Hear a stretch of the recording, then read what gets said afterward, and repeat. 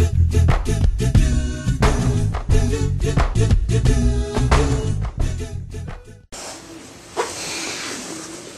you think Fronter is fun? I do think Fronter is fun because you've got education and learning at the same time, and if you're enjoying what you're learning, then it's not hard work, is it? It makes it enjoyable.